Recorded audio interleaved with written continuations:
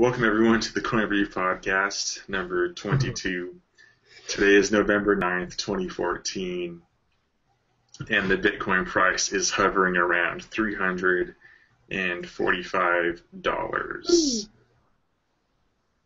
About a 6% rise in the past week, actually.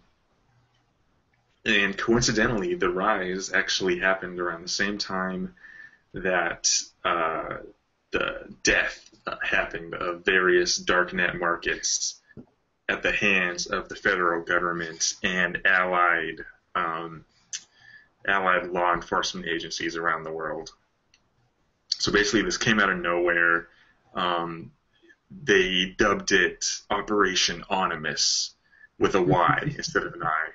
There's a play on the words anonymous and ominous. So they go after all these anonymous darknet marketplaces online where you can buy drugs for Bitcoin. Silk Road 2.0, dead, gone, rest in peace. Literally, this happened a year after it was created.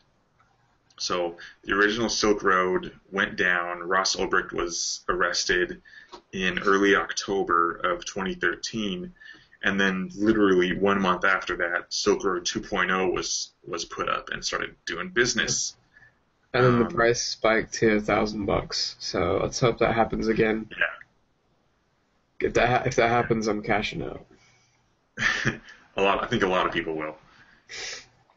I bet a lot of people actually will cash out on the way up there as well. I won't cash out everything. I'll just get a good 1,000 out of it at least. Yeah. I mean, well, yeah. Let's talk about the price a little bit for a second. Some people are thinking this is gonna maybe lead to the next bubble coming up, like this winter. But there's a lot of people who are just waiting to get a positive investment on their money, and we're at 345 right now. Once we hit 400, there's probably going to be some people who bought in the 300s who want to cash out and realize their earnings. Yeah, there's going to be people who are selling all the way up to 1,200 because there's still people who bought in at 1,200 who are now sitting on Bitcoins at 345. Yeah. I mean, all of this year, there's people who've been buying at 900, 800, 700, 600, all the way down.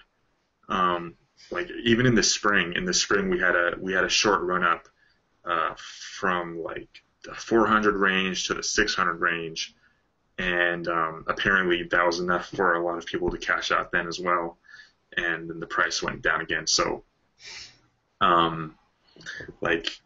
hey, we'll see if it leads to another bubble, but it's pretty interesting to see the federal government and all these law enforcement agencies try and take down what they see as the illegitimate aspects of digital currency and these internet marketplaces. So I'll mention some of the other marketplaces that got taken down. Not only Silk Road 2.0, but also Hydra, Cloud9, the Cannabis Road forums were taken down, Tor Bazaar, and there's a few others as well. The FBI actually claimed that they took down 400 total darknet market or darknet websites. There's that many? Hey, apparently that the darknet's huge, but that number has actually been estimated downward since that figure was released, because apparently a lot of those hundreds are mirrors of duplicate websites, or just forums related to something. So they took those down. I only knew of 15 or 20. Yeah, the number's actually been taken down to 27 now. I saw one article that provided a more accurate number of 27 darknet, individual websites were taken down. And actually two of the major ones, Agora and Evolution, which are actually those were in the top 5 darknet market websites before this week, and they're still up. Agora is easily now the largest market, and Evolution is obviously number two now, based on the absence of the others. And they're still up and running. The people who aren't spooked too much by this whole takedown are still using them. I think an administrator from Agora came out and said that everything's fine, that they are doing fine. Vendors have come out and said that they're still in business. They haven't been, arrested or taken in. They are using full encryption across everything. Like, user info is totally secure. So they're trying to reassure their customers that they aren't going to make the same mistakes that led to the downfall of Silk Road 2.0. So I think the real story here is the fact that Silk Road 3.0 launched just a few hours after 2.0 was taken down. Because that's basically just a big FU to the FBI, and basically telling them that they're never, ever going to win because there's no way they can kill the entire Darknet market economy. Because I guarantee you, within a month, there'll be, twice as many markets as there were, a couple days ago before the bust. Yeah. Surely a lot of people see opportunity now.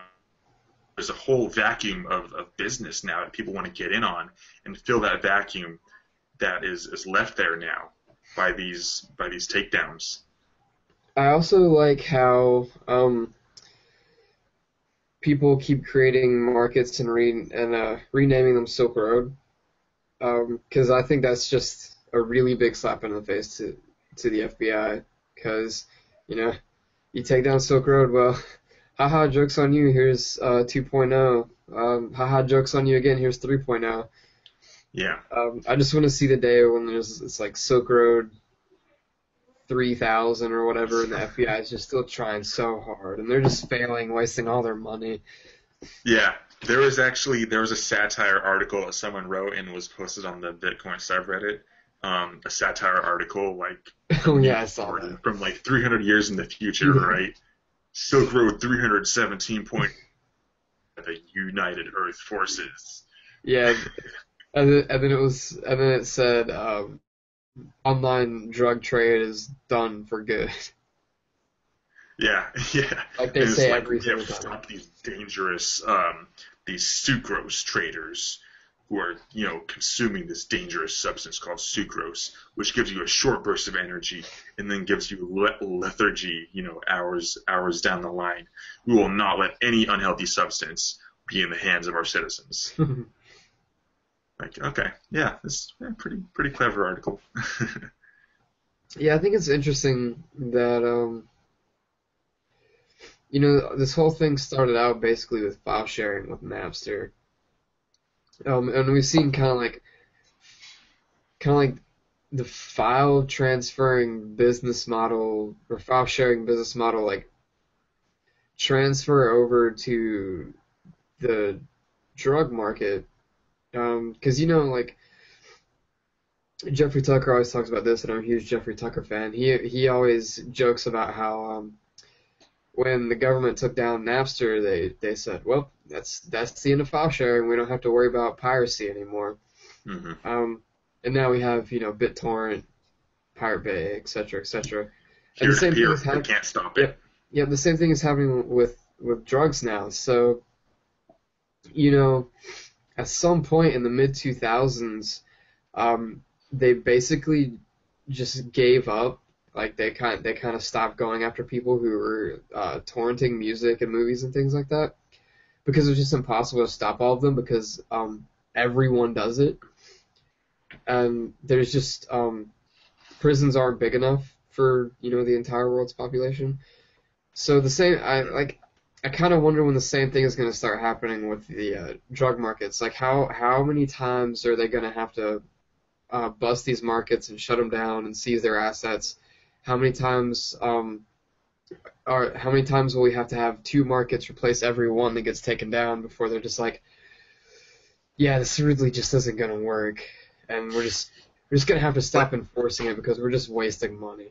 but it is working for them though. It's working for them in multiple ways because number one, they get to have this huge PR campaign basically where they're like, we took down these dangerous, black markets where dangerous drugs and weapons and fraud is happening in all this. And like they get a pat on the back from their superiors, they get a pat on the back from President Obama and all the people in the government, and also regular citizens who look at this and be like, oh, well, that's pretty dangerous. I'm glad law enforcement has taken that down. So like they get this huge whole thing.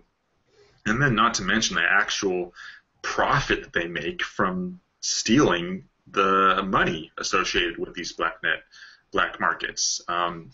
They, took millions of dollars worth of Bitcoin from Silk Road 2.0. I don't think it was quite as much as they took from the first Silk Road, but still, millions. And then they also went after individual vendors who were selling drugs through these markets. They went after a couple of guys in Ireland and seized, tons and tons of drugs, as well as $2.5 million worth of Bitcoin, which seems like a really absurd number for just one particular vendor to have of Bitcoin on hand. But that's what the Irish news story said. So, like, they're making bank off this, and they're just going to auction that off again down the road, like they did with the other Silk Road bitcoins, and make a ton of money for the government. So, like, it doesn't even really matter if they take down the entire, the entire black economy or not, because they're making profit. They're getting paid to do this. Their jobs are secure. They're getting job security from doing this stuff, and it's relatively easy for them because it's the Silk Road guy, Blake Benthall, who was allegedly running Silk Road 2.0. It was so easy to catch him because he literally used his own personal email address to sign up for the server to host Silk Road 2.0. His email address was blake@benthall.net. Well, that's just stupidity. Yeah, That's just, yeah. that guy is just really stupid. So Epically stupid. my theory is that the more they crack down on these markets, the smarter the operators are going to get, the more decentralized they're going to become. We already saw that busting the first Silk Road essentially gave rise to Open Bazaar, which cannot be, taken down ever, because there is no central point of failure. So, at some point, they will have to stop because it will become impossible for them to stop these people. And yeah, you said it was extremely profitable. They're getting, their superiors are patting them on the back and all these things, but that's only going to go on for so long because people actually think that they're, making progress. Mm. When they bust the millionth Darknet market, people are going to start being like, wow, they've been doing this for like 20 years now, and it hasn't, stopped anything. Is this really an effective use of my tax money?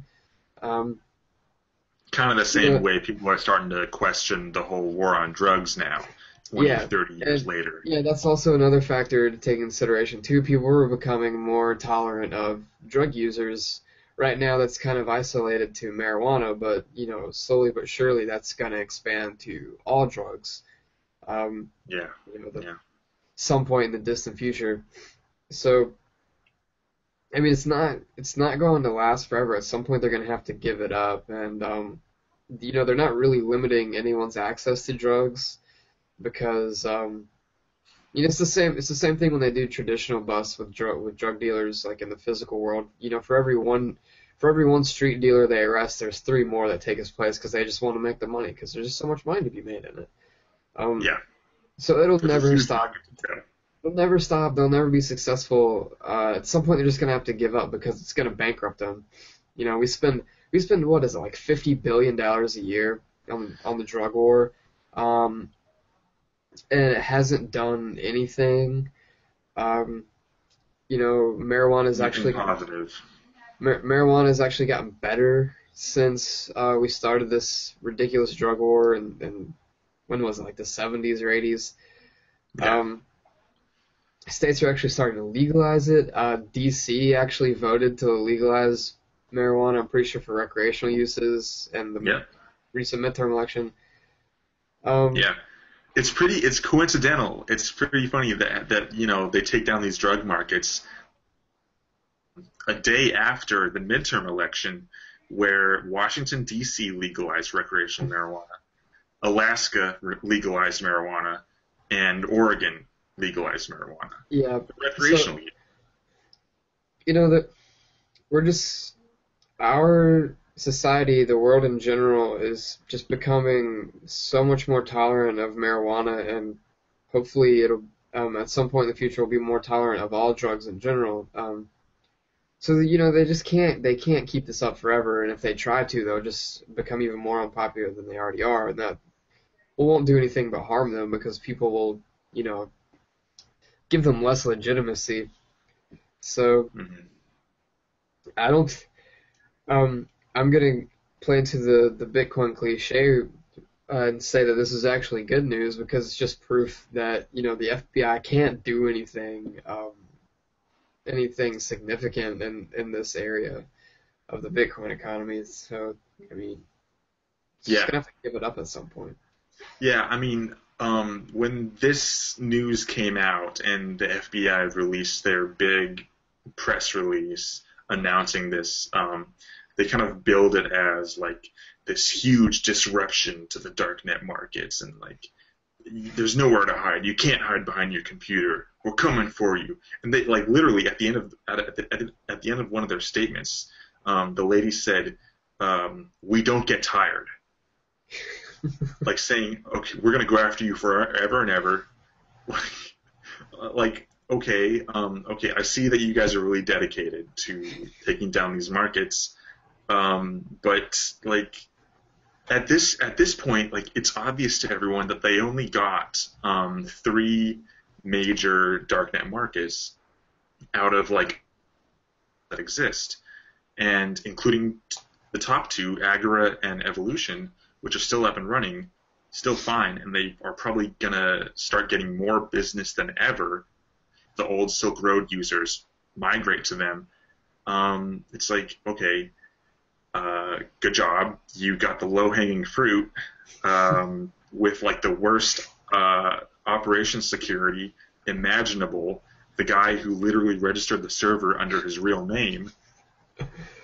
Okay, So you got stupid. those ones, but there's still really good, high quality, reliable markets that are running just fine, and you obviously couldn't do anything against them because in your grand Operation Ominous, ominous, um, like it's entertaining to watch at the very least. Try and watch them, take themselves so seriously and take this whole operation so seriously, but in the end, it's only like a minor bump in the road for this whole like growing community of people who are making consensual deals between themselves in a free market, totally safely through the internet, anonymous, with review systems that make sure that quality is highest,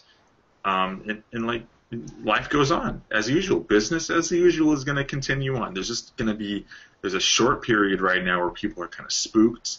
Some are still wondering if Agora is a honeypot, if somehow the feds still control it and they just haven't taken it down yet, like they're still collecting info on people.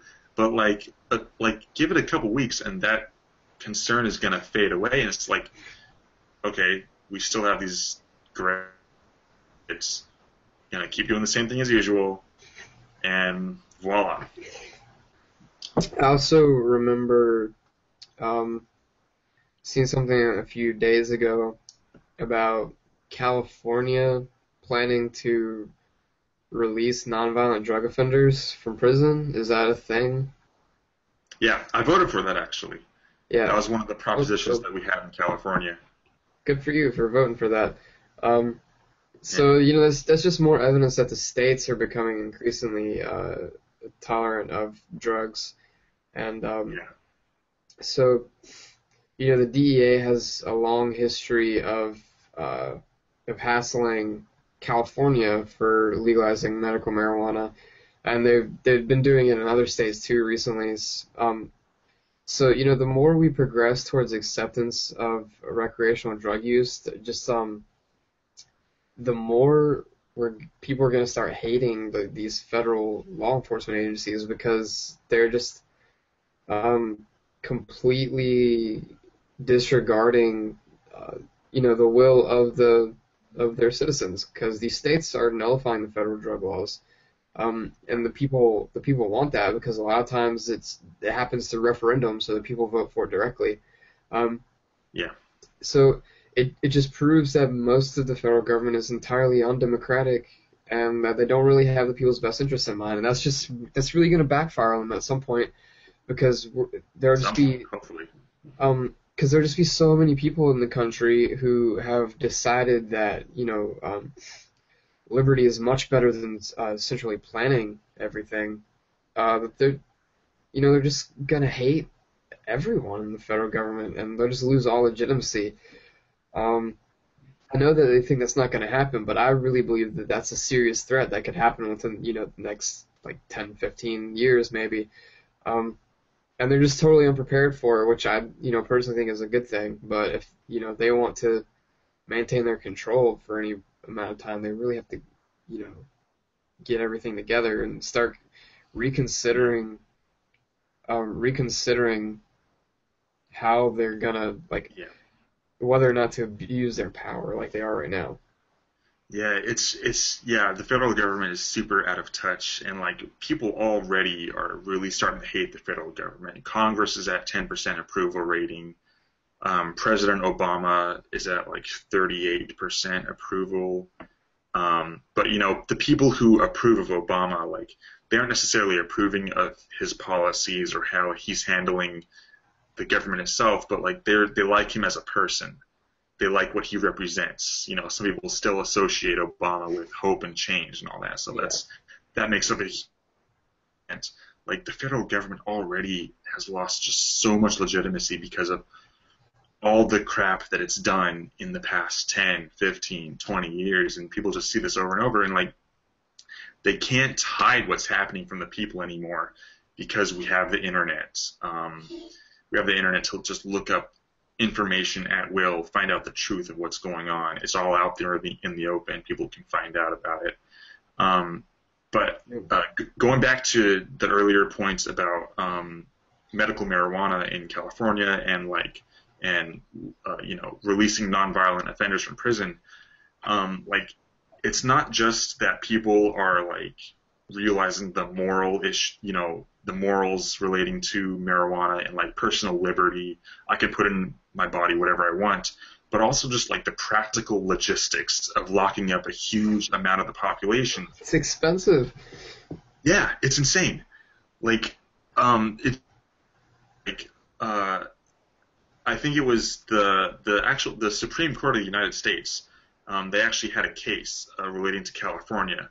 Like some prisoners or something sued the state of California over like the overcrowdedness of the prisons and how like just crowded and dirty it is, and there's just horrible, horrible living conditions. Like not only are these people like forced to live in cages and they have no liberty, but like they're forced to live in cages with like 20 other dudes, who are not clean, and like the food is shit, like all this crap.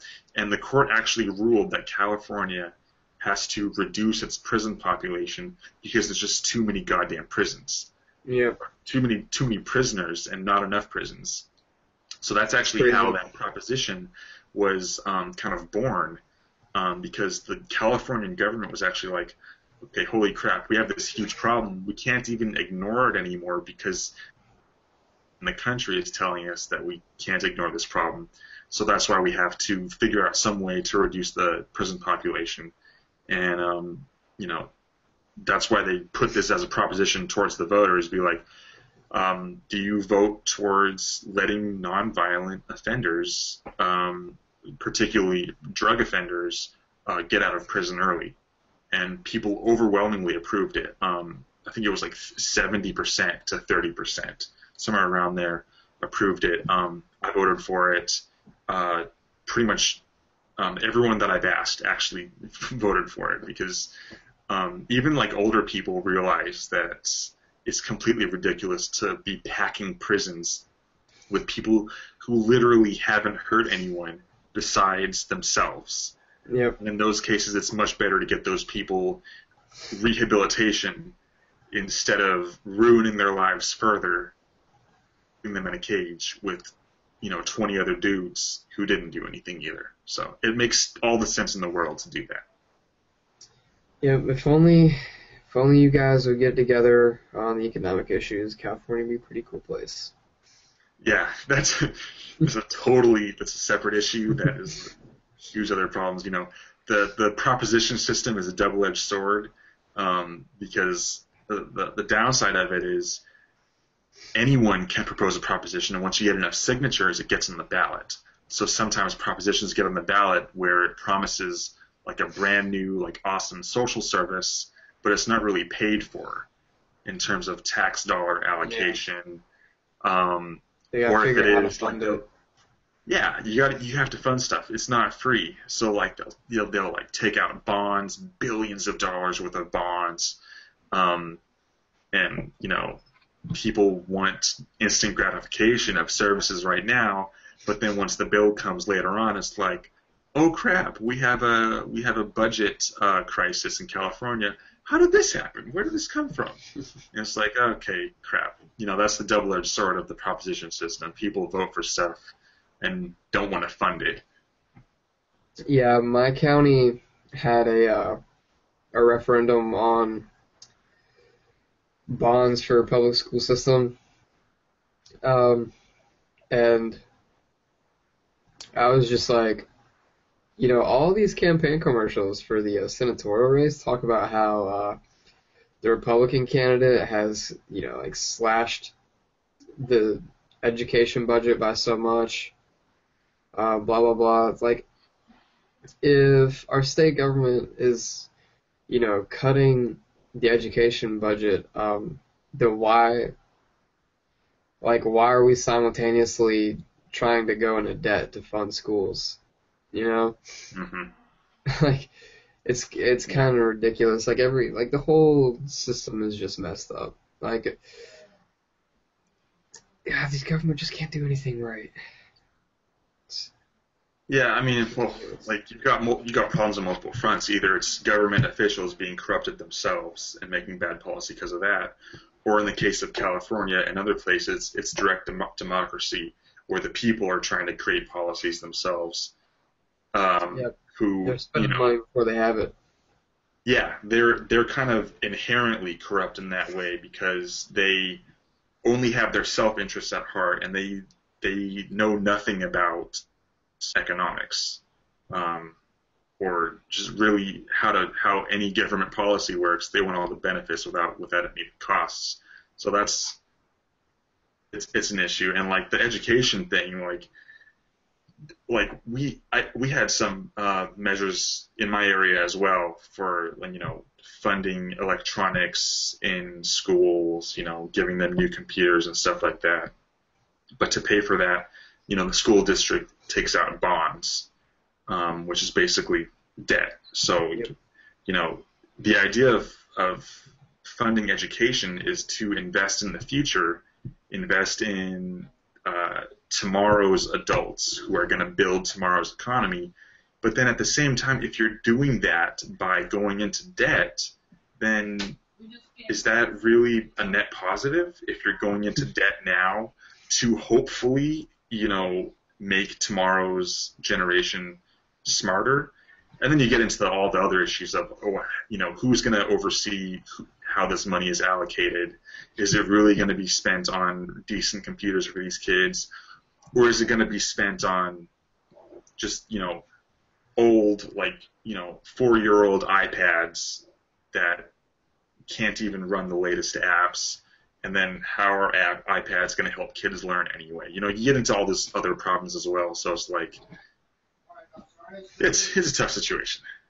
Yeah, I think our education is just going to go downhill until people just start abandoning the public education system and look for private alternatives, because there's obviously no way it's ever going to get fixed. It's just so messed up, especially in my state, the public education system, and the Department of Education on the federal level has, pumped up this huge student loan bubble that's going to pop, soon. Yeah. Everybody's going to start defaulting on their debt. Department of Education is going to go bankrupt. Then there's going to be no credit available, and all the schools are going to shut down because nobody can afford to pay those high tuitions out of pocket.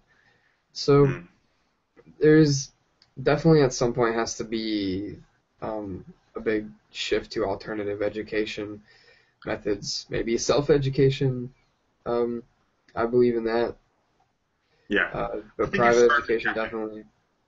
We're starting to see that shift happen slowly, and you only really notice it if you're really paying attention to what's happening on the internet.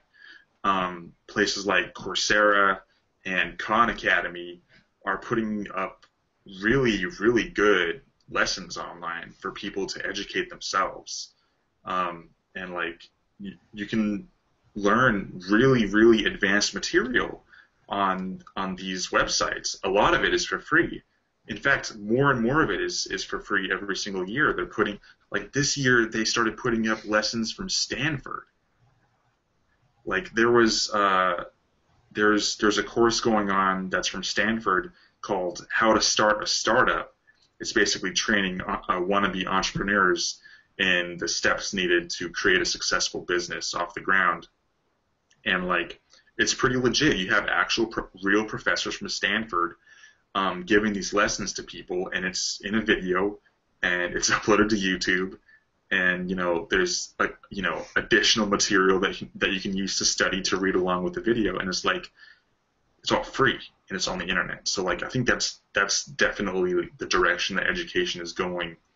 This whole thing of paying thousands of dollars in tuition to go to a physical campus, into a physical classroom with 30 other people in the room with you, and then have some guy at the front of the room, pointing to his notes on a blackboard. That's becoming a really outdated form of education. And I'm surprised that people aren't, realizing this faster, that they can learn so much more online. But, I guess some people really think that they need that official certification from a physical institution to prove that they know the stuff. It's if I learn stuff online, how am I going to be able to prove that I know that stuff? I need a higher authority to put their stamp of approval on me to have it be legitimate. But if you know the stuff, that's the proof enough, isn't it? Yeah, it's pretty ridiculous. I've been teaching myself, studying economics independently for over a year now, and I kind of decided that might be something I want to do as a career, something in that field, and but nobody's gonna respect me unless I have a degree, so so I have to go into a bunch of debt just to get a degree that I don't care about, I'm not going to use, just so I can do what I want. Just to get the approval from people. But I think that's going to start changing. You won't necessarily need approval. I think actually at the primary and secondary schooling level, I think homeschooling is really going to take off. I think it's already making a comeback. I know just one particular program is called the Ron Paul homeschool curriculum or something like that. Obviously, it's libertarian-oriented education. Whether or not you agree with that, it doesn't really matter. My point is Better that than this is Christian or yeah, yeah, that's true. Um, but my point is that it's super cheap. It's K through 12 education, and it's $100 a year. So, and it's homeschooled. It's focused on self-teaching. So there's, once you get to like sixth grade, there's like minimal parent involvement because it's focused on self-teaching. Hmm. And it's $100 a year. So for 12 years, that's $1,200. Yeah. And how Very much? cool. What is the average that government spends per child on education per year? It's something like $20,000 or $30,000 per year for each kid. And parents can do a homeschool curriculum, K through 12, for less than 1 year's worth of college tuition, way less. So Yeah. that's definitely going to become a viable alternative in the near future. I think libertarian education is great, but I hope it has to get, a lot more general than that for people to actually use it. Like, you're not going to get a socialist buying the Ron Paul curriculum, but hopefully it'll take off enough to just be general education, general curriculum, and that'd be pretty cool. Yeah. Like, I think most people, when they hear, about homeschooling education, maybe not most people, but there's a general concern of like, oh, you're just teaching your kid your beliefs and your values, and like it's associated closely with Christian homeschooling, and global warming isn't real, the rapture is coming soon, like Yeah. don't believe in science, evolution isn't real, but like if you are homeschooling your kid and you do believe in those things, if you're reasonably educated yourself and have a very good general understanding of scientific topics down to your kid. Homeschooling is going to become more and more legitimate as there's better methods available, and as the homeschoolers themselves, the parents and the tools that they use become more intelligent and more advanced. So I definitely agree. Like I think that if and when I have kids, like I will seriously consider using homeschooling as an option for them, just because like I've seen how crappy the public school system is in my own experience, and in just cases that I hear from friends, family, and just strangers on the internet talking about public schooling, and it's like it's pretty crappy, and it seems to be getting crappier. Like it's kind of a broken system, and it's not going to be fixed anytime soon. So, like, homeschooling is a serious valid option for the future. Oh yeah, definitely. My high school experience was terrible, and it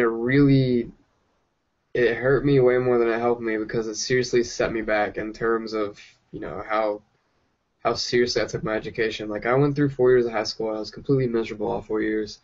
I was completely uninterested in what I was learning, and I just generally didn't care. I went to college because I kind of had to. I didn't start taking college seriously until my second year. So,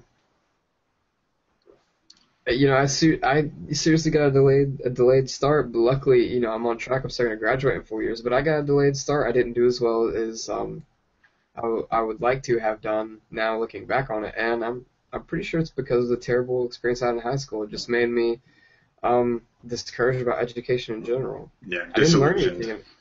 I didn't learn anything in high school either. Yeah, I mean, if you're disinterested in the activities themselves in the curriculum, then you aren't really going to retain that information later in your life. Like, at my high school, we were required to take at least 2 years of a foreign language. So I took 2 years of Spanish, and I know, like, a handful of Spanish words. Like, I know maybe a dozen Spanish words, or a little bit more, and, like, I can maybe form some sentences. But, like, like the vast majority of stuff that I learned in Spanish classes, I just don't remember because like the motivation is to just to do the homework, take the material, just to graduate. You Yeah. just want to get a passing grade to be done with it. And it's like I just have to do this to move forward in my life. It's compulsory. We're forced to do this, so I'm just gonna get it over with. And like, there's no motivation to actually like soak in the material. That's the problem. Yeah. Uh, probably the biggest way that public school harmed me was I in high school I started struggling with math. It just got really hard for me for some reason, doing algebra and stuff. Mm. And they didn't really help me out any. I failed like at least half of the math classes I took in high school, and but I never got held back a grade. They kept they just passed me up to the next level. Mm. And then I was in college, I had to take college algebra, I had no idea what I was doing, just barely passed it. And now I'm really interested in economics. Um, Obviously, I studied an unorthodox school of economics, which doesn't use, mathematical testing. So that's good for me, but if I want to do something with economics in regards to my career, I have to get, a mainstream degree from my school. That requires a lot of math. So I have a serious knowledge deficit between what I'm capable of doing and, what I want to do. It's been really stressful on me like the past couple months. And Yeah, just trying to keep up with the material that you're doing now based on the lack of information well, from the I haven't even past. gotten into the math part yet. So I'm just really dreading it because I don't think, I'm afraid I won't be able to do it and I won't be able to, like pursue my dreams. Because of how discouraged I got in high school and there was really no one there to help me. Yeah. My experience with math kind of weird. Like, I was really good at math in elementary school and middle school. I was like 2 or 3 years ahead of most people in my grade. So I actually going into high school, I ended up taking pre-calculus slash trigonometry, kind of the same class. I took that in my sophomore year of high school because I was 2 years ahead of most people in my grade. And but I hit that point, and like it got really complicated, and it was really hard for me to get all these cosines and tangents and you know sine, like all this stuff that I didn't even understand how it worked. I felt like I missed like the fundamentals of how trigonometry works somehow. But there, you can't really go back and look at that because like there's just not enough time, and you're so focused on the current material. And I failed. I failed pre-calculus in my sophomore year, and ended up retaking it in my junior year because I pretty much had to graduate high school. Even though I was advanced, I had to like pass a certain amount of years in math class, and just barely passed in my junior year. I got a C plus. After that, after I finally passed pre-calculus, I was like, I am not going any further in math. Fuck this shit. It's not fun. I don't get it. The teachers were horrible, so I was like maybe I can go back to this at some point later in my life in my free time and like look up a trigonometry book. So I was like, I'm not gonna take this. And then going into college, I was a journalism major because I just wanted to write. So like I basically avoided all math classes as much as I could in college, and like you had to take one or two math classes to graduate college, even with a journalism degree. But I didn't even really take math classes for that. I took a philosophy class that fulfilled the math requirement, Was it deductive logic? something like that. Yeah, I in my sophomore year I took deductive logic because it was an equivalent to statistics and I needed statistics or an equivalent for my major. So I took the deductive logic class and I'm actually taking stats now this semester for my economics stuff. And stats is way easier than that stupid philosophy class. Really Yeah, I've got out of that logic class with a C. And I'm making an A right now in statistics. nice. Yeah, like. like with the philosophy class that I took, like it was basically you read a sentence and you figure out the various like logical elements Yeah. of it, Yeah. and then you break them down into like, okay, this piece of the sentence is represented by this letter, and then plus this other part of the sentence is this letter, like leads to this outcome, and that's represented by like a different symbol or something. You Yeah, know, we learned it like was the math. laws. Sweet. We learned like the laws of logic, and then we had to do these crazy proofs, which were really hard for me because it was basically algebra. Um, Yeah. and I didn't know how to do algebra, so Mm. Algebra was like the last like type of math that I was decent at, before I started getting up into trigonometry crap. yeah. I remember in ninth grade, I actually made like an A or a B in ninth grade algebra. Um, but then I don't know. In tenth grade we had to take geometry, and I actually failed that. And instead of just passing me along like they did for every other class, they actually made me dation, where I had to stay after school and like take math tests until I made an Yep. 80, until got an 80 average. And the like overseer, the person who's like in charge of this computer lab, while all the kids are in there, she would watch me take the test, and she would make me take the test once, I would fail it, and then she would just give me the answers, and then I would take it again and pass it.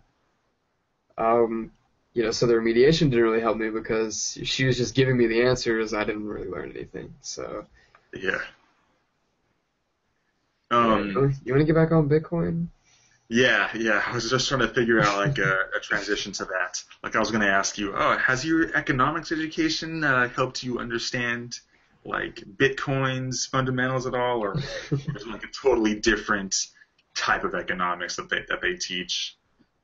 Um, well, I mean, I got into economics because I started reading some like introductory libertarian philosophy, like Ron Paul's books and stuff.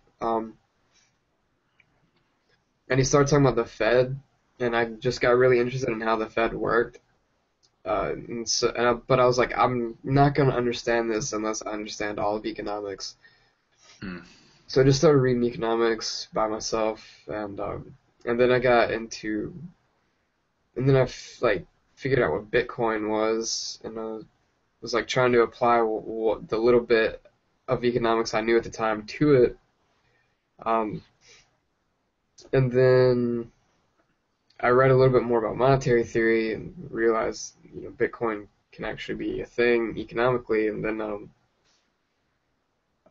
I actually noticed a big hole in monetary theory that doesn't adequately explain Bitcoin. So now I'm actually working on like an independent project of trying to fix that hole. So I mean, I guess economics has helped me with Bitcoin a little bit. Um, Yeah. but I would say that Bitcoin has helped me understand economics more than economics has helped me understand Bitcoin. Oh, interesting. So um, like the main thing, it's a limited supply of this thing that exists. It's the amount that exists is governed by mathematics and governed by the algorithm that creates it. But you can't. There's no central entity that can, pump new units of the currency into the economy. So it's just a certain amount that exists everywhere, and that's what people have to deal with. Like there's no way to inflate the supply at all artificially to like try and create artificial demand, which is what the Federal Reserve basically does through quantitative easing and other types of inflation. Like it's like an entirely new concept we have in the technological age. Like before, it was just precious metals, right? That were a limited supply of something that was Yeah. valuable. People placed value on it, and people have used gold and silver as types of money in the past.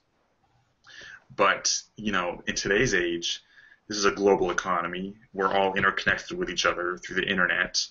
Um, but you can't transmit gold and silver across the internet instantly, or even anyway. You can't transport them.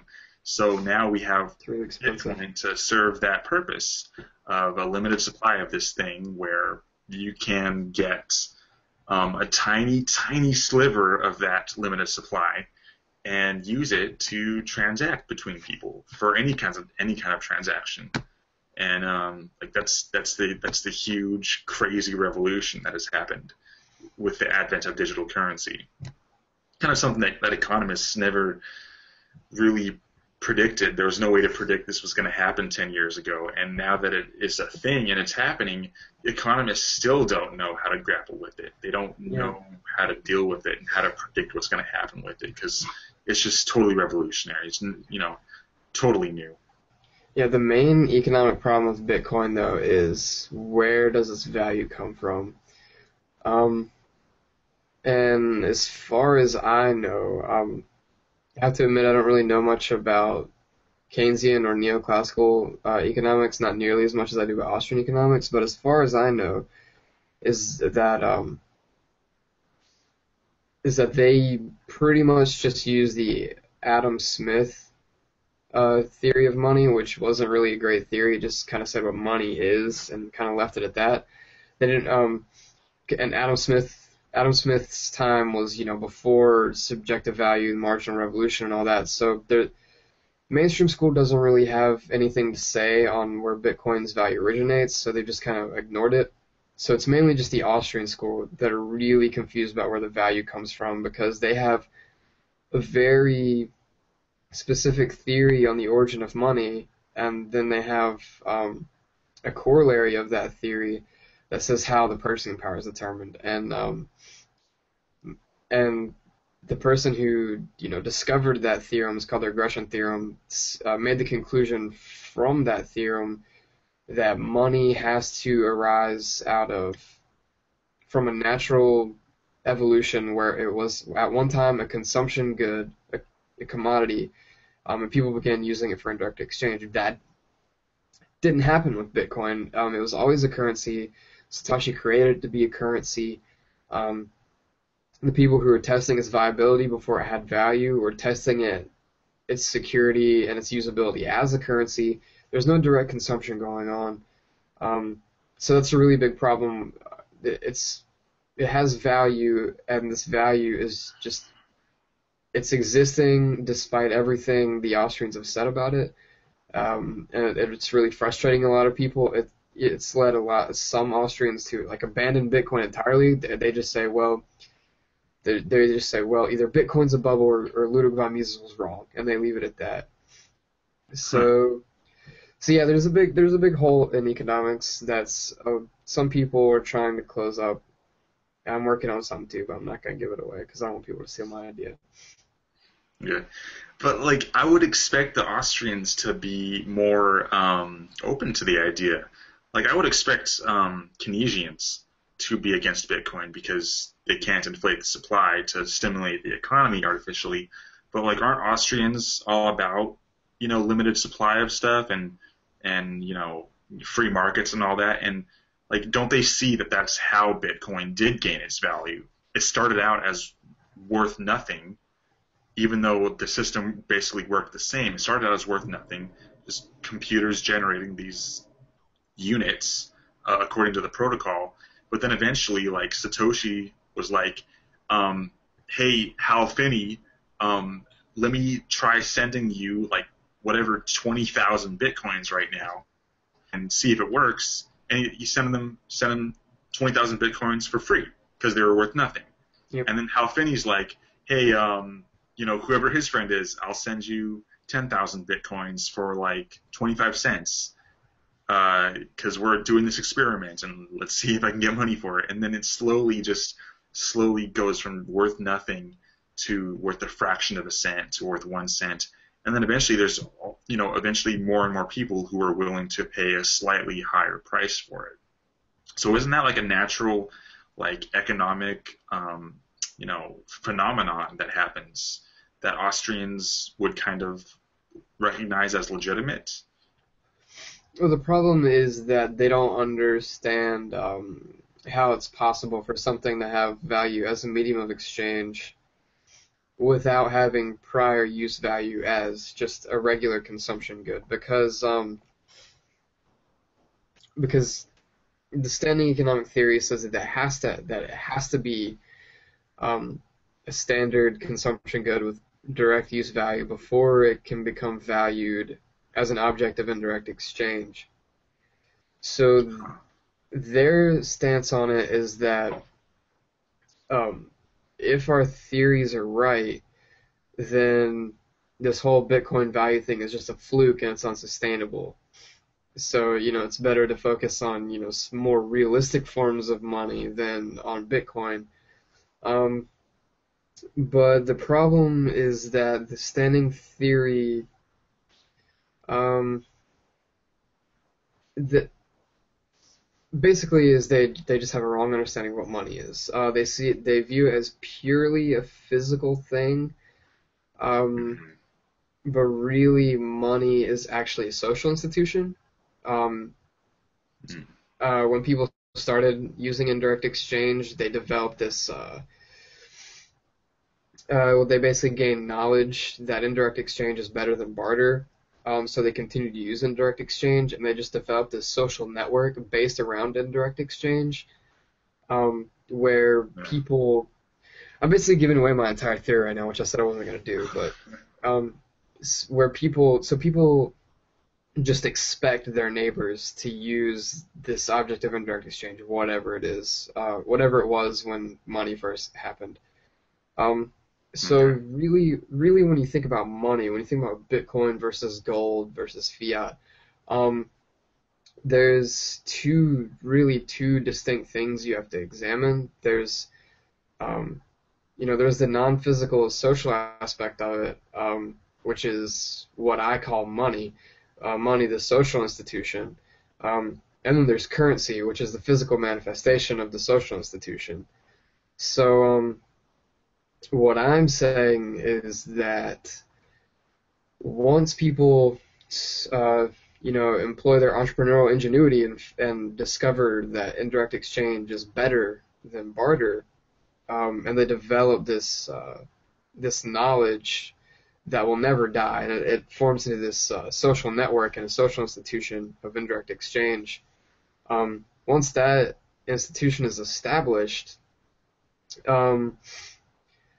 then money is a good like any other good. Standing economic theory says that. So there's no reason why an entrepreneur can't create a currency as a currency, nothing more than a currency, and market it based on its, gimmicks or features as a currency. So, applying that to Bitcoin, Satoshi created something that is completely transparent, completely decentralized. It's scarce, it's mathematically scarce, and it's long-term inevitably deflationary. Everything libertarians love. It's a libertarian wet dream, basically. So that's how I was able to get value, because it was just sold basically like you would sell, a chicken leg at the grocery store based on the way it was cooked, the way it tastes, the way it looks. Bitcoin was sold based on its pseudonymity, its scarcity, its decentralization, and people paid money for it. They paid existing money for it, and that's how it became hooked to fiat. And then the rest is history. We know what happened after that. So that's my take on it. Still seeing it happening. That's my take on the theory behind Bitcoin.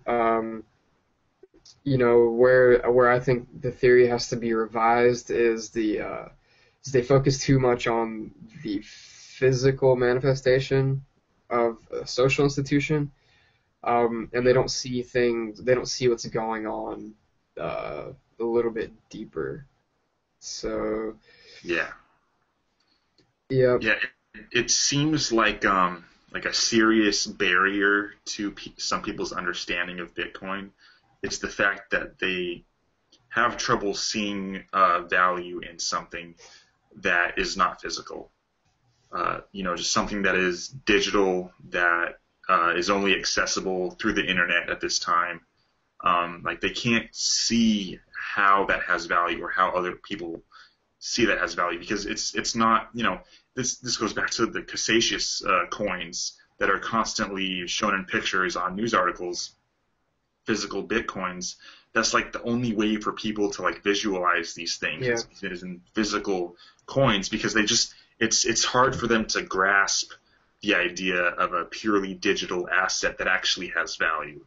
It's like, I don't know, like I guess these people don't have a good enough understanding of the internet itself, or maybe they're too skeptical, and they think that the fact that it's digital means that someone can duplicate it easily, the same way you can copy a file on your computer.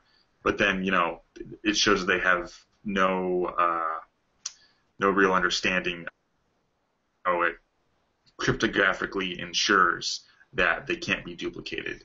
So it's like it's a mental block that it's going to take a lot of time for those types of people to come around, or at least for those types of people just become irrelevant in the long run, as the rest of us continue onward in this digital economy, where we do recognize that this thing has value. We do recognize that this is worth acquiring and holding on to and using and tipping. Like it opens up a whole new world of possibilities through the internet that were never possible before. So yeah, I would say that your paper is probably going to do a lot of good to like try and give a new economic perspective relating to Bitcoin. But ultimately, like the people who need convincing of the economic properties, like they're going to be irrelevant in the long run, I think. Like the rest of us who are totally open to this idea are just full steam ahead, keep building crazy applications for Bitcoin, keep building marketplaces for it. Like there's so much untapped potential, and it's like I guess those types of people will start to see the possibilities more as we start building more and more tangible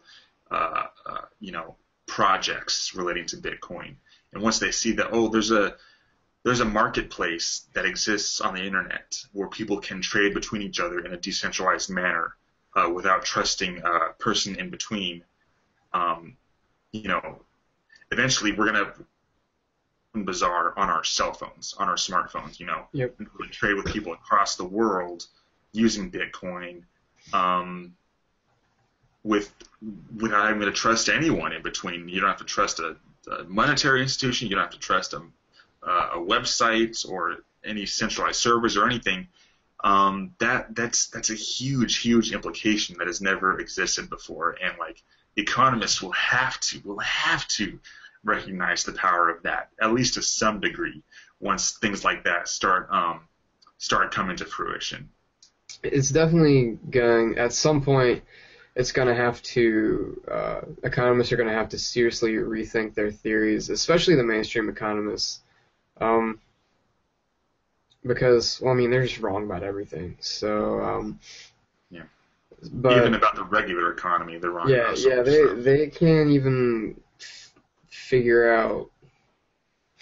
They can't even figure out how they created the mess that we're in right now, but that simultaneously they're trying to fix it. It's just mind-blowing to me that they're just so wrong about everything, but they think they're geniuses because they have degrees, going back to the education thing. But yeah, if you really think about the evolution of money, it almost seems inevitable that something like Bitcoin would happen, because if you just look at the history of money, in pre-industrial societies, we can see examples of this in like some areas of modern day Africa and some, severely underdeveloped countries. The currency is actually, pigs and cows. And it's because their entire existence, their entire economy is agrarian. They farm everything. So the most valuable things in their society are livestock, and that's what they trade. But then as you become more industrial, you start, using more metals and things, well, the rarest and most durable metals are going to become the most valuable, gold and silver. Um, and so we can see, like, the currencies, the physical manifestations of money that people use to conduct indirect exchange, historically they've changed as economies have developed, and the uh, the currency has usually at least been somewhat related to the main source of wealth for a society. So as we go into the digital age, more and more of the economy is being conducted online digitally. So if we look at that historical progression and just assume that there's, some underlying force there it actually makes sense that uh, currency reflects the state of the economy, then it makes total sense that money would be digital.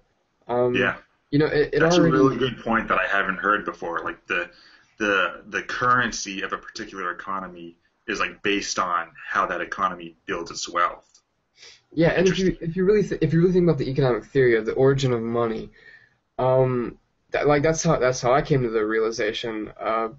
Because society started out very isolated. It started out as small groups, families, and then and the very first money, that one physical object that sparks the social institution of money, it has to come it has to come from not isolated, but it has to come from the very small scale economy. Uh, and so it has to be a good that's objectively valued by everyone in that society, or else they wouldn't be able to use it to trade it for anything. So if you really think about it like that, and you think about how small and specialized the economies of like pre-industrial societies were, then you kind of come to the realization that the origins of money, the very first currencies would have to reflect the societies that they came from, because the things that they valued were very narrow in scale, because their economies are severely underdeveloped. There's basically just basic subsistence.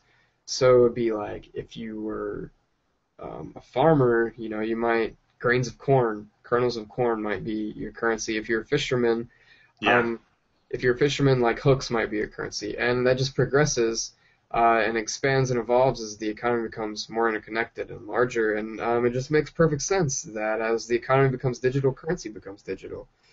Yeah, actually, the corn thing you mentioned actually reminded me of something that I coincidentally learned back in school, elementary school. Like we would talk about the Native Americans and their culture and stuff, and I recall that they actually used kernels of corn as currency between each other because it's Yep. something that a lot of them had. It was based on value in their economy, and it was also relatively small and easy to trade between people. So Yep. And actually, in colonial America, when the Europeans came over, and the frontier, like the West, like Tennessee was considered the West.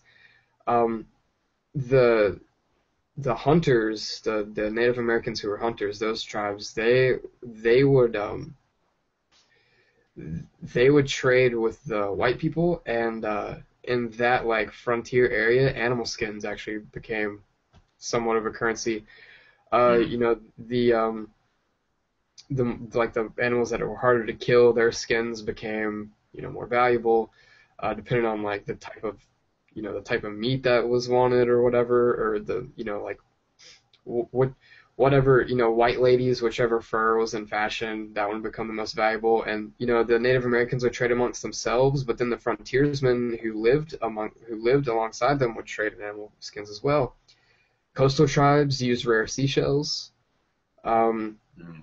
some European societies a really long time ago used like bags of salt. Um, Yeah, that salt used to be really, really valuable. yeah, so it you know money is really, it's just a reflection of the state of the economy if you think about it, if you look at the history of money. So, I mean, it makes sense to me that it would become digital. Yeah, and like once we get 99% of society having smartphones or some sort of digital device. It doesn't have to be a full-blown smartphone, but just something that is able to transact in Bitcoin with other people. Have it be able to scan QR codes and be able to connect to some sort of internet network to broadcast a transaction. Once everyone has a device like that, literally anyone can transact in Bitcoin anywhere in the world. And that type of future is very, very close. That's what Coinapult is working on, right? They've developed an app where you can transact Bitcoin through SMS, right? That's Coinapult, right? Yeah. Yep. So Yeah. yeah, it doesn't even have to be a smartphone. And I've brought this up several times. I saw this thing on Reddit one time. This guy did a proof of concept. He was able to broadcast the blockchain on AM radio waves. People who are like new to Bitcoin think it's this super high tech thing. And one of the criticisms I see every once in a while is like, oh, what if the power grid goes down? What if smartphones, or how's it gonna reach the people, like poor people in What if we Africa? get They don't have EMP smartphones. blasts from the sun or something? Yeah, like, well, I mean, Bitcoin is actually, it's very low tech. I mean, it's capable of being low tech. It can be Yeah. used on very low tech systems like AM radio. Nobody's used AM radio like since the 50s. But now we can broadcast the blockchain on it. Um, Yeah. The yeah, tricky part would just be finding a way to broadcast a transaction as well on the network. Because AM yeah, radio, you can receive the signal, but I mean, I guess you could, send out an AM signal. There's probably a way to do that. yeah. I'm not really sure how it wasn't really like a very polished project. The guy just wanted to see if he could do it. And he's like, yeah, I managed to do it like this one time, so, proof of concept. Yeah. But, it's possible. It's possible for Bitcoin to operate on very low tech things. So you don't need the latest smartphone. You don't need the iPhone 6 Plus with a, 12-foot long screen to use Bitcoin. Yeah. Although it's nice to have. It's crazy. It's crazy to think about, though. We have these smartphones now with all Yeah, these apps that can do all this stuff. they're only And 6 years old. People forget that too. Like they're only 6 years old. And yeah, yeah, smartphone today, the Galaxy S5 is just light years ahead of this first iPhone in 2008. yeah, man. That first iPhone came out in 2008, and we're already this far. They're super fast and powerful, and like when the first iPhone came out, the apps were restricted. They didn't let you create your own apps or download any apps other than what came with the phone. And then eventually people started making their own apps anyway and releasing it on the underground app store. And eventually just exploded, and now we have apps that do everything that you can think of, including managing your money on the blockchain. So Yep, it's it's pretty crazy. crazy. It all happened in 6 years. Yeah. Whereas Imagine 10 years from now, where are we going to be? What what are these I devices going can't to be I in 10 can't years? imagine it. Like I'm not even smart enough to envision something like that. Yeah, it's like it's up to us, basically, us and other people in our generation, new products of the future, the new services of the future. Try and like imagine something that no one's ever thought of before. We have ways that we can manage money in our own pockets now. That's never happened before. Um, you know, sure, you could, a few years ago even you could have a PayPal account and have money in your PayPal account, but that's just a particular ledger on that one company's spreadsheet on their server somewhere, and they give this service to you. But now your money is actually on your device. Your private keys to the Bitcoin blockchain are on your device, and you can do anything with it. And now, like even a year ago, we didn't have very many reliable mobile wallets for smartphones. and now we do. So the next step is, okay, now we can hold and manage our money and send it and do all this stuff and pay for things with it. But what's the next step after that? Who is going to make the app where you can manage your Bitcoin stocks all in an app? When's Counterparty is starting to create the stock system for Bitcoin. Eventually that's going to be in an app on your smartphone where you can just pull up an app and your Bitcoin's already loaded on there and just be like, okay, I wanna invest in Overstock. I want to invest in Overstock, and just do a couple taps, and boom, you're invested in Overstock. Like, no need to go through frickin' this E-Trade service where they take a cut of your earnings, commission fee, and it won't even necessarily be regulated by the government, so they won't necessarily be able to take capital gains taxes. Oh yeah, especially if it's decentralized. If the app is decentralized. Yeah, and that kind of area also depends that they try and set up during the next couple years. And there's a lot of people pushing for government involvement in digital currency transactions, and we've talked so much about that, and it's still in progress. And there's a lot of advocates that are saying, let's get the government's eyeballs in this, and get their noses up in it so they can make sure that no one's profiting too much off it without paying their fair share of taxes. That's just not going to happen. The harder they push, the more underground Bitcoin users go, and they develop bigger and better apps that make it more anonymous.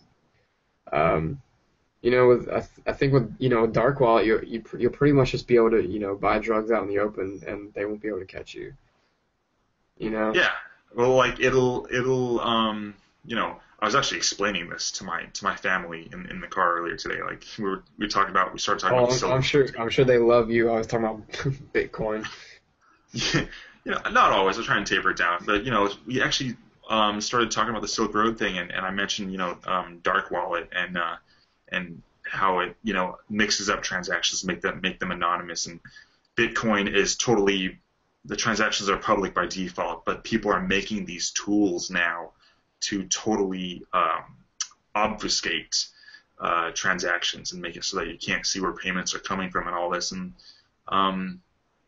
it's just amazing. It's just amazing to see all this being built. And yeah, but something about Dark Wallet that I just learned. I don't know how I let this get by me, but I was under the impression that it was going to be like a dedicated desktop application, but it's a Chrome and Firefox extension.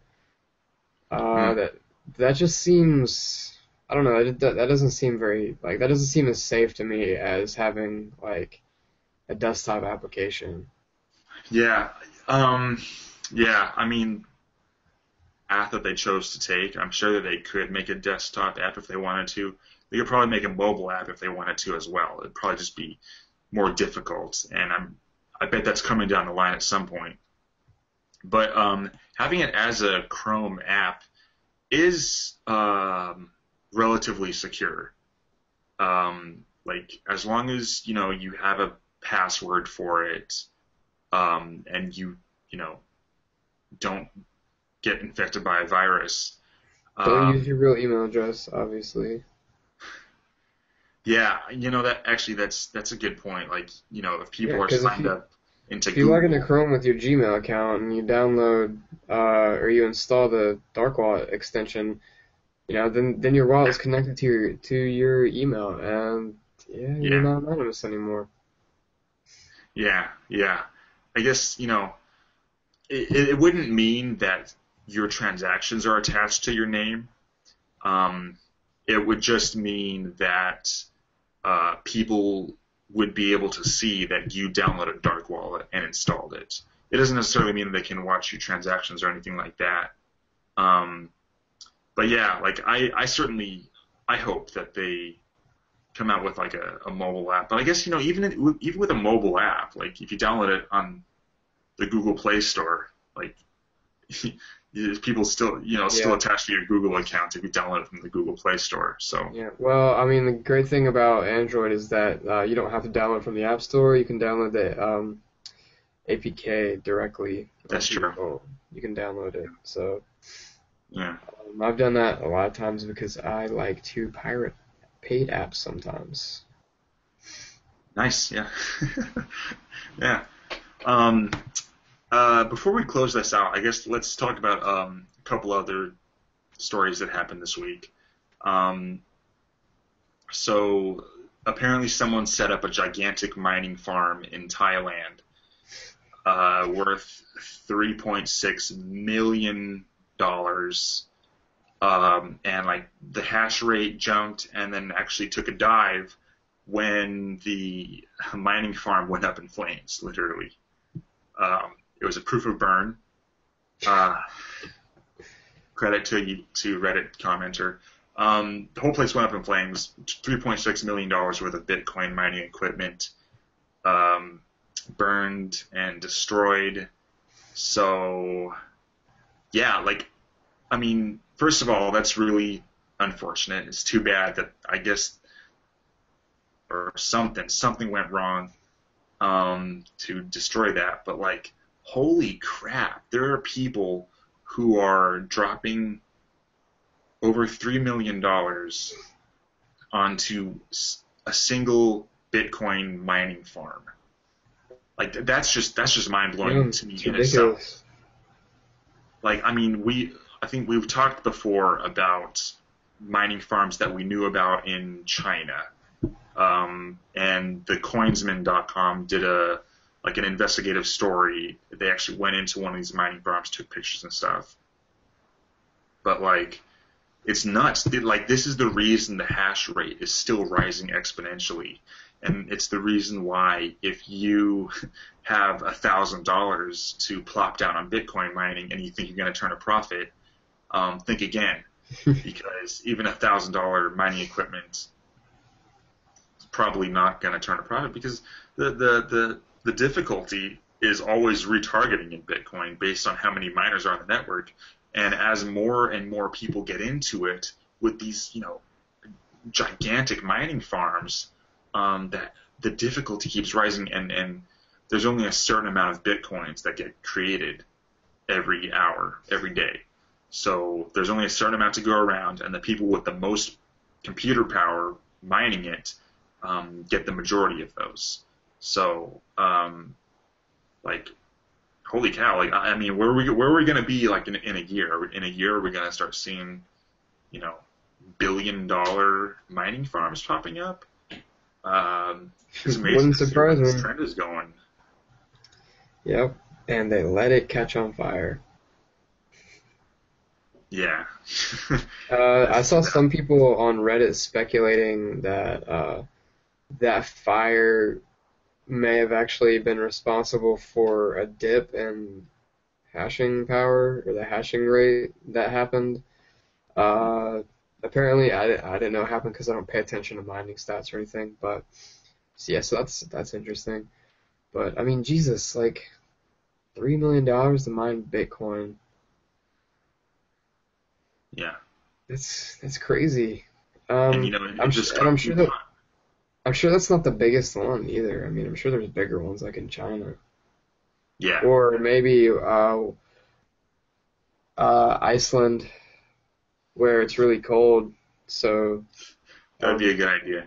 Find a cold country where there's cheap electricity, and that's the best place to set up a mining farm. yeah, well, I've seen people speculate that as mining becomes more and more expensive and bigger of an industry, it'll people are predicting that that most of the mining will take place in Iceland because it's so cold um, that it's cheaper to cool their machines because they don't have to um, obviously because the air is colder they don't have to work as hard to keep them cool, which also would Yeah. cut down on the electricity consumption.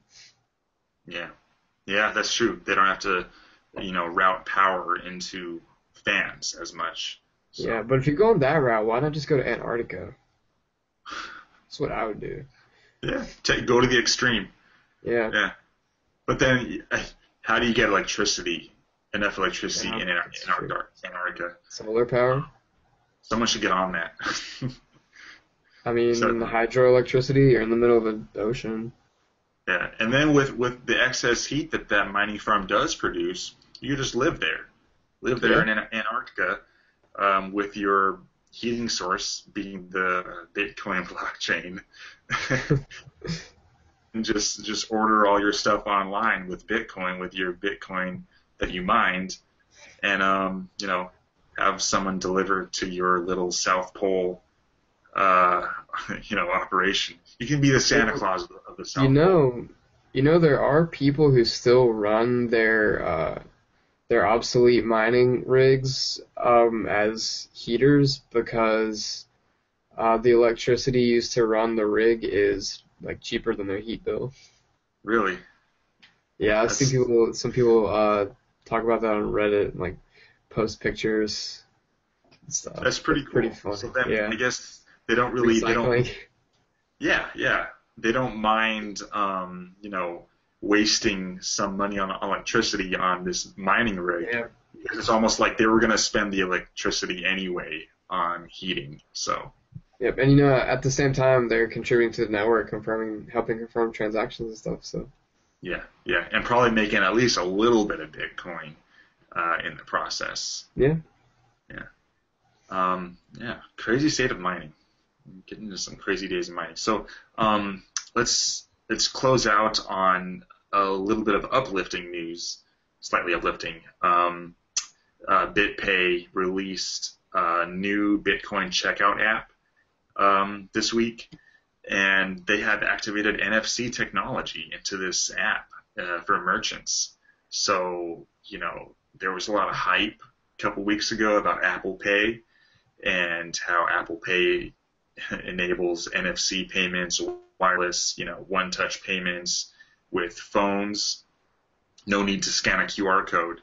And we knew this was possible with Bitcoin. If it's possible with a regular smartphone app, then you can do it with Bitcoin payments as well. And BitPay, major payment processor for Bitcoin, they actually released a lot of really nice Bitcoin apps and features, including Copay multi-sig wallet recently as well. And they've brought NFC to Bitcoin now as well. So, we still have to wait and see if a lot of merchants are going to integrate this. Not only does the merchant have to be open to Bitcoin, but they've got to have, the tablet with the app installed and, Right. And NFC, Google Wallet was kind of a flop because, there weren't that many point of sale places that had NFC capability. So that would have to change. But yeah, and there's I still mean, a it's lot of cool. places that are anti-NFC.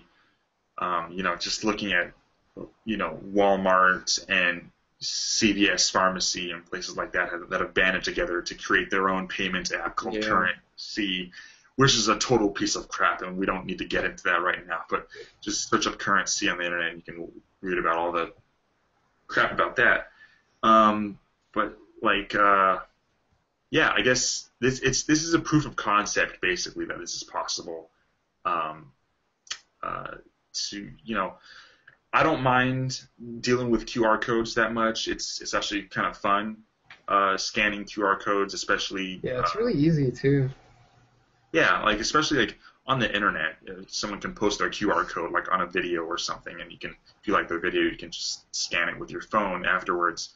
But I guess this could be a big development for in-store merchants, person-to-person, person-to-cashier payments with Bitcoin. So pretty cool proof of concept. Thank you, BitPay, for making another cool, awesome thing and contributing back to the ecosystem. So yeah. So we have to mention ChangeTip because that was like the biggest piece of news, the hugest thing this week. Oh yeah, Um, yeah. so apparently over the course of the week, ChangeTip just went viral on Reddit and some other places on the internet. Um, I saw some like general estimates that the like whole viral explosion of ChangeTip has brought Bitcoin awareness to like approximately 6,000 people, which is pretty crazy. Wow. And basically what happened is that people just started they started tipping people on Reddit, some other places, I guess, like small amounts of Bitcoin, but they did it, like there was just such a huge increase in volume, like tipping was going on everywhere, it's still going on, and ChangeTip actually had to like temporarily limit the amount of transaction volume that they would process because the like Reddit was crashing the tipping bot. It was crazy.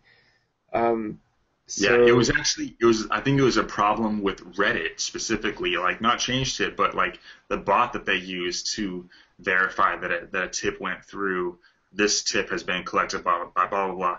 Like the bot was just making so many comments that day that it was just too much. Reddit couldn't handle it. Too much tipping.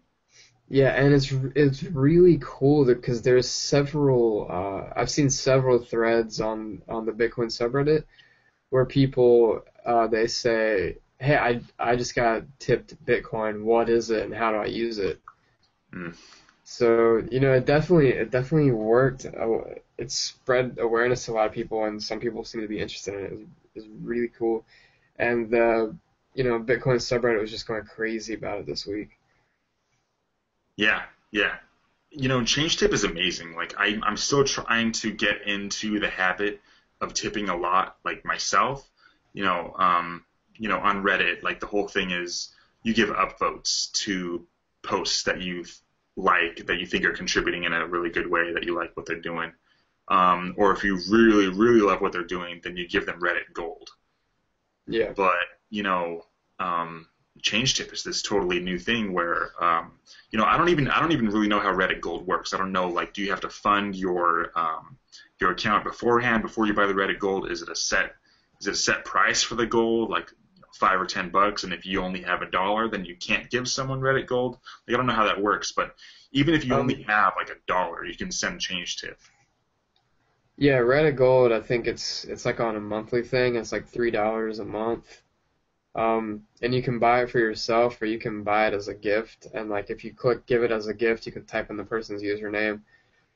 And you can actually pay for that with Bitcoin too, which is cool. But yeah, that's kind of like top tier comments. But if somebody says something funny, you give them like 25 cents worth of Bitcoin or something. I've never used ChangeTip because I'm greedy and I don't want to part with any amount of my Bitcoin at all unless it's to benefit me. So, but I'm glad that there are people out there who are a little more altruistic than me. Yeah, yeah. And then like the crazy thing is we might be in a Bitcoin lull right now. So we're at $345 per coin right now. And if you tip someone $1 on ChangeTip and the price doubles in the next month, and suddenly Yeah. that person has $2. It's like, oh man, I give that person $2 instead of $1. But like that's also part of the fun too. Like someone can receive $1 or receive $5 in tips, then all of a sudden a couple months from now it's like, oh wow, that doubled to $10, and I can buy a movie ticket with that or They something. can watch it grow and you know just by extension of being interested in watching it grow, they learn a little bit about it. Yeah, yeah. Kind of learn about the decentralized aspect, how the blockchain works and all that. Or if they don't even want to learn and they're just like, okay, this is something that has value, this random Bitcoin thing that maybe it's a Ponzi scheme. I don't really get how the blockchain works or anything like that. I don't get the economics behind it or any of the technology, but I can send it to this place called gift.com in exchange for Yep. legitimate gift cards, and go shopping on Amazon with this money that someone gave me on Reddit or Twitter or YouTube or Google Plus. Facebook is supposedly coming down the pipeline. Once you can tip people Bitcoin on Facebook, that'll be a game changer. I'll be tipping all the frickin' time. spreading Bitcoin to Facebook network, whether they like it or not. And another cool thing about ChangeTip is that I want to mention is you can tip to all kinds of people that have never heard about Bitcoin, and if they don't want to or know how to collect it, and they're just like they never make a ChangeTip wallet to collect it, you get it back, and you know that's pretty awesome. It's like not really risking your money unless the person is really serious about receiving it. So that's pretty awesome to have that feature. Yeah. I mean, at the very least, it'll make social media more fun. It'll make Reddit more fun. In particular, that's one of the things I've always liked about the Dogecoin community is that they're just they tip just so crazy. Like if you go on the Dogecoin subreddit, like on like any thread, there's more tips than there are comments, and it's just hilarious. I just like looking at it sometimes. But I kind of take it in small doses because the entire subreddit is in Comic Sans. But that's why I can't stand that subreddit. Yeah, it gets really annoying after like 10 seconds. And but I mean, Bitcoin is more valuable, so people will be more interested in it. So it'll definitely make Reddit a lot more fun. Yeah, I've got like $8 or so in my ChangeTip account right now. One of these days when I'm just really bored or something, got nothing else to do, I'm just gonna go on and just send out like 10 or 20 tips of like 25 cents here or there, 25 to 50 cents, and just crazy. There's this guy on Twitter. His name is Ken, who's been like tipping us regularly for the podcast, and you're awesome, by the way, Ken. Yeah. Thank you, Ken. Every time he tips me with ChangeTip, I just put it straight into my wallet. I don't care how. Right, I changed it. Yeah, I don't care how insignificant of an amount it is. I put it straight into my Armory wallet and add it to my balance. Nice. Well, like one of the other things about ChangeTip is like ChangeTip itself is not a decentralized entity. They're centralized. They've got this stuff on central servers, and like theoretically, ChangeTip could disappear and pull a Mt. Gox at some point. Like I don't want to jinx it or anything, but like it's a good idea that if you aren't gonna send that money back out and tip it forward, then it is a good idea to pull it out into your own wallet because you don't know if that service is going to be there in a week. Even though they do seem really legitimate, they seem dedicated, the support is great, but we don't have a decentralized tipping method yet. ChangeTip is still a centralized service right now, so like if you ain't going to tip it forward, might as well withdraw it, right? Don't risk losing that $2 to another ChangeTip implosion. Yeah, I didn't think about that. I just always send it to my desktop wallet because I'm greedy. I'm not giving my Bitcoin to anybody unless they're selling me something. Yeah. Well, I'm not saying I'm gonna tip forward my whole $8, but at least a portion of it. It posts that I see really, like the other. Last week or something, there was someone who I'm a fan of Dragon Ball Z, and someone drew a picture of Goku from Dragon Ball Z, but a realistic, like humanized picture, and I thought that was pretty funny. He looked pretty funny, and I was like, someone actually took the time to use their art skills to draw this fan picture of a cartoon character that I'm familiar with and give it a new take. And then they also took the extra step of posting it to Reddit so that a whole new audience, including myself, could see. And it's like, you know what? I want to reward that with 25 cents right now. Boom, ChangeTip, have some Bitcoin. There you go. Yeah, I almost bought somebody gold one time with Bitcoin because it was the person's cake day and he said something really funny. But, then I thought about it and I was like, God. This is $3 that I could, save towards something else. Yeah. And that's, but yeah, that's just not. That's not just Bitcoin in general for me. That's how I'm with all money. I hate spending money for some reason. I don't know why. It's like painful just to buy anything. And Hmm. like I don't get how people unless you have to, obviously, if you're like supporting a family or something, you don't really have a choice. But people who are like my age, they don't really have any bills or financial obligations, but they're living paycheck to paycheck. Um, I don't get what enjoyment you get out of that, and it's totally not necessary. Um, It's consumer culture, basically. Consumerism. or maybe I'm just like a greedy miser who likes to, swim in money like Scrooge McDuck or whatever.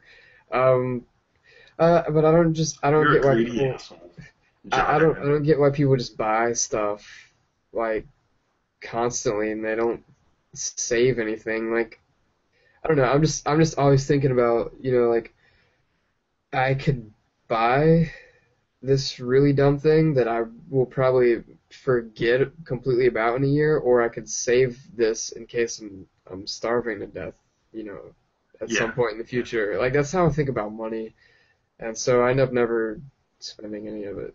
So that's why I don't tip people on Reddit. All right, fair enough, fair enough. I guess on that note, we can kind of wind this down. um, Alright. yeah, I guess, damn, yeah. Interesting news this week. Thanks to you guys for listening to the Coin Brief podcast. This has been episode number 22. I'm Sean. This is Evan, and we're your hosts week to week. And hopefully, hopefully this podcast has gone pretty well. This is our not the first time we've done Google Plus, but the first time we've done Google Plus Hangout in a really long time, maybe since the first or second episode actually. Yep. So hopefully you guys enjoyed. It's been a good watching experience, good listening experience. So yeah, please like us, follow us, um, subscribe on YouTube and all that, and catch us next week with some more news in Bitcoin. Thank you guys. See you later.